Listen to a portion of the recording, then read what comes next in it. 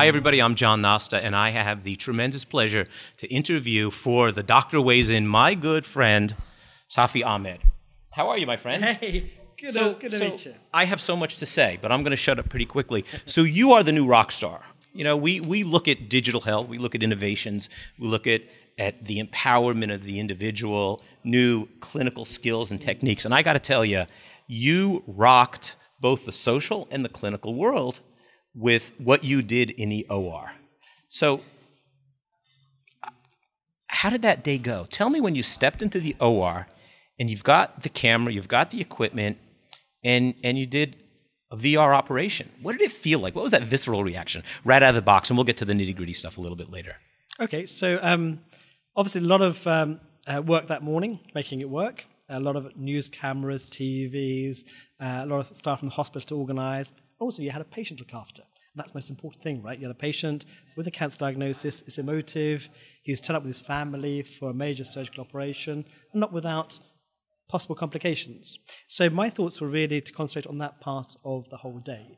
So actually, people ask the question, how do you operate with the whole world watching you? People interested around the world. And, we went to 142 countries, for example. But actually, the good thing about being a surgeon, of course, that when you're actually operating in the zone, you're in the zone. The world just disappears around you. You're concentrating on the best that you can do.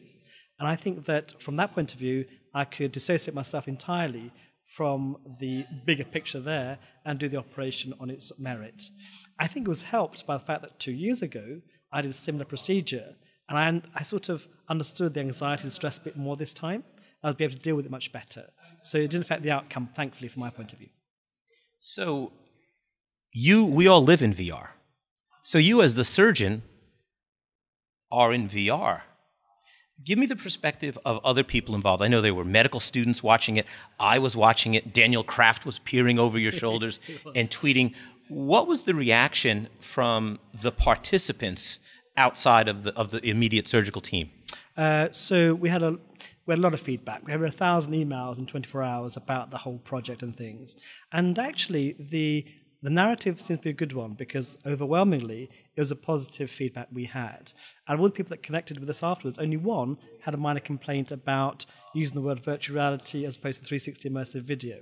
That was the only complaint we had. Otherwise, people thought it was the right thing to do. They understood the connecting people around the world, making healthcare more equitable. It seemed to just make the right, it made the right answers for a lot of people's questions regarding global health. So we were really pleased that people had an overwhelming positive response to it. Was the reaction positive because of the novelty, or was the reaction positive because of the evolved learning experience? Tease that out for me. It's a really good question. Undoubtedly, there's a wow factor behind VR. When you put a headset on, you immerse, look around, and we always get, wow, it's amazing. Go beyond that. I always say that forget the first 5 or 10 seconds. Let's think about what it's creating. So VR for me, the advantage for me, and I'll explain what the public felt about it, was the fact that you're in a team operating. For the first time, you can look around, see what's going on in the operating theatre, see how people are behaving, interacting. We're obsessed with 2D images often. We always see is what's in front of you, the technical part of it. This was actually part of the team evolving how they work. So away from the wow factor, people were understanding, actually, hey, this is quite cool. We can see much more than we've been seen before. We can virtually be there and seeing how that team operates. The educational value of VR, I think, will evolve over the course of time. People will understand it better. They'll decide what value it does have going forward. So let me challenge you on that, because this is something that I'm curious about. If I'm a medical student or a resident and I'm looking at a bowel dissection, to me, I want to see the intricacy of the technique. And I want a really optimized view of the procedure. Do I really need to look over my shoulder and see the anesthesiologist? Do I need to see the circulating nurse? I don't know. I mean, again, that's where I struggle with the novelty versus the true utility in clinical practice. Okay, 2 things about that, of course. When we did the live feed, obviously we had one camera creating the 360 content. We're also going to have another feed from the laparoscopic stack to bring that video out. So you can switch between the 2 views if you wanted to. We didn't at that stage because we weren't sure about the bandwidth, it was new, we were making sure that we were safe. So in time, you'd have more than one camera that you can literally change from. So you can watch your technical part of the operation in much more detail if you want to, or you can withdraw and see the bigger side, the bigger picture, flat, the 360 view. So that is going to be available going forward. What's the second part of your question? Well, I just wanted to question whether I really need to look over my shoulder and see the circulating nurse or to see the anesthesiologist. So, absolutely vital. We're obsessed with technical data about if you do an operation, how do you put A to B? And if you look at YouTube, the internet, it's full of those technical videos, okay? And we've exhausted that. What is a surgeon? Let's define what a surgeon is, John. A surgeon, for example, is someone who's making decisions, who's interacting with people around him, who's making decisions constantly based on parameters like blood pressure, like pulse, talking to an anaesthetist, talking to his scrub nurse.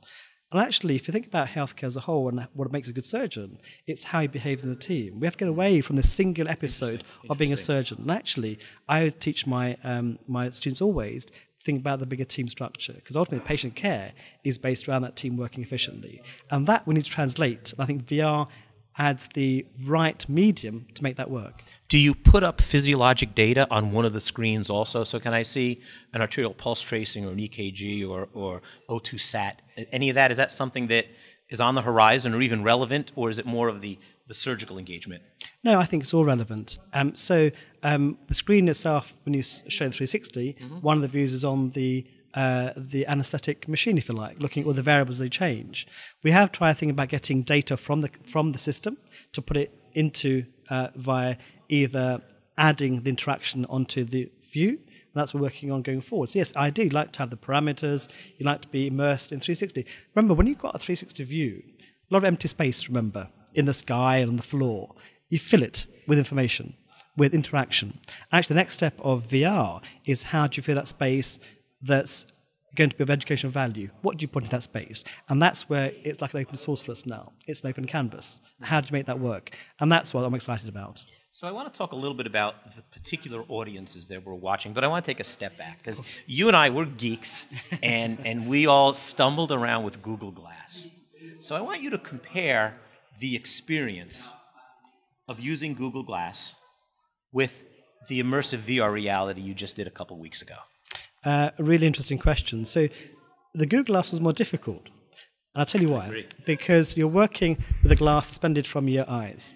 The glass itself, although it's a great device, I still think it's one of the best devices out there. It's slightly above the level of your eye.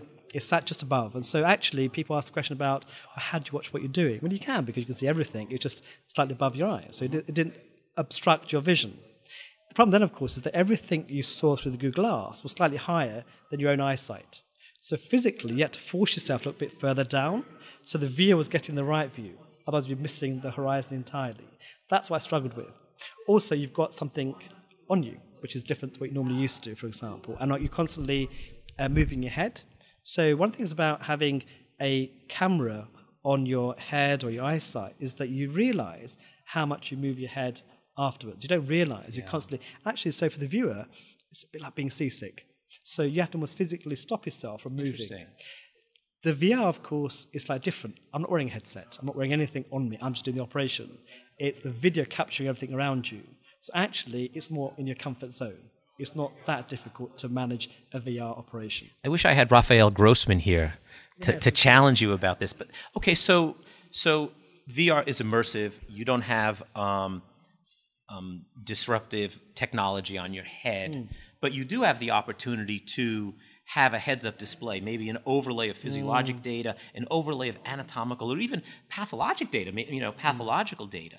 So do you see that as a part of an opportunity with that, or are they very different dynamics comparing the two? I think if you look at where we are with augmented reality and virtual reality moving in parallel, but a lot of synergy. And there's this whole area of mixed reality. How do you create that area? We're talking about where you overlay X-rays, CT scans, anatomical knowledge. That's all going to come in time.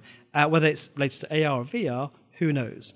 But actually, people do want the extra information, something that's more than just the video content itself. So help me understand who really benefits most from the VR operative experience, or at least from your experience. Where'd you get the most exciting reactions from? Was it nurses, medical students, consumers who've never been in OR, the patient who got to watch their own operation, attendings, senior surgeons? how do you tease that out? And what were some of the interesting observations? Let's start from medical students. They love the idea, and universally they support this because historically they've always been at the back of a room watching the operation for 8 or 9 hours at a time, not really being engaged in part of the operation unless they're physically scrubbed up, of course. So they suddenly felt engaged, and they're really excited by this new process. I think trainees themselves were very excited because, again, they had the same thoughts about this. Senior consultants were bemused by the idea, of course. This is new, how do we make it work? And they're bemused. Use the word bemused. Yeah, they enjoyed it. They think it was a great idea, but they're questioning, okay, where do we take this? Yeah. I mean, it's great, it's a wow factor, so where's the value? How do we move this forward? What can we do with this? In fact, a lot of them were suggesting, as a lot of big companies, for example, that we often send surgeons across the globe to train, or send them to conferences, for example, which is quite expensive and time inefficient. Actually, why not use VR to train people remotely? So these big companies like Johnson & Johnson and, for example, Covidian and such like, and Medtronic are saying, well, actually, let's just forget taking them out. So let's do VR. You there and kind of wrap it up. Okay. Tell me what the near-term and long-term future is for the application of these kind of VR realities in the OR, surgery at a distance, those things. What's on your radar? What do you think are the big things to look out for? I think one would be telementoring, training across the globe, scaling up so you can train more than one person at a time, making that equitable. I think in time you really will be getting used to the idea of haptic feedback becoming more with more fidelity and more realistic. The sensors will be involved. And actually, at a time going forward, it's something I call the virtual surgeon, where you really will be creating the perfect simulation or as near to perfect as possible to create training that's just much more robust and much more modern. Interesting. My friend, always a pleasure. My pleasure. For The Doctor Weighs In, I'm John Nasta. Thank you very much.